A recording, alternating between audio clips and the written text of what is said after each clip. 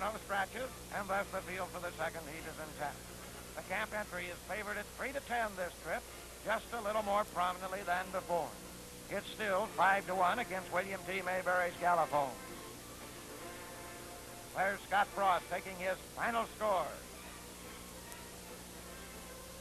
And the starting gate moves forward. Scott Frost, Leopold Hanover, and way ahead in the center of the track, coming down together. And Leopold Hanover is the first horse to break out of the gate. And Scott Frost is along the rail. Childs Hanover and way ahead is moving up on the outside. It's Leopold Hanover on that lead. Way ahead second on the outside. Scott Frost third on the rail. Childs Hanover is now fourth. Gallopone between horses is fifth. Home Free is sixth. Flemington off stride is seventh.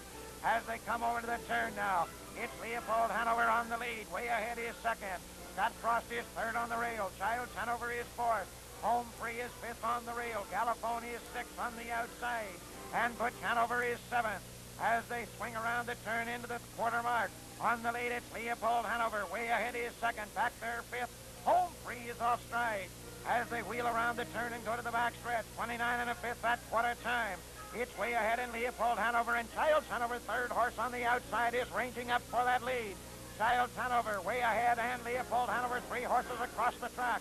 Childs Hanover has the lead now, way ahead, dropping back between horses. Leopold Hanover is second on the rail. Scott Frost is still fourth. Gallopone is nailed fifth.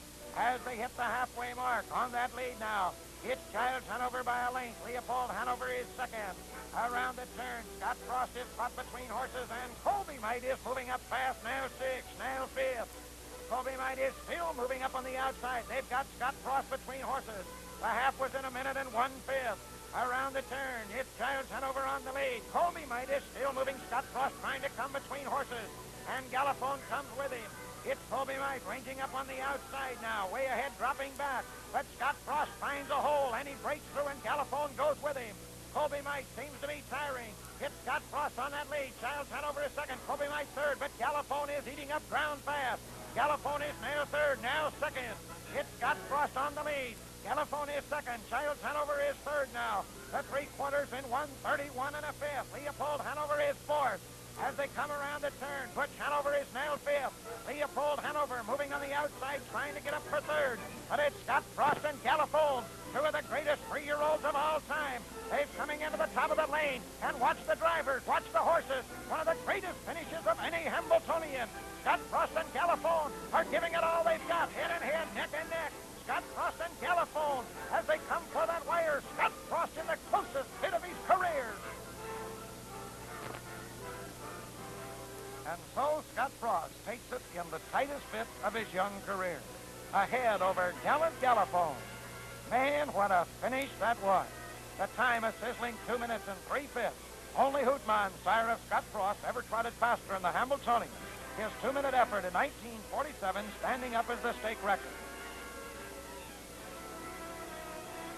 In the winner's circle, caretaker Don Beale walks his horse and awaits the arrival of the guests of honor.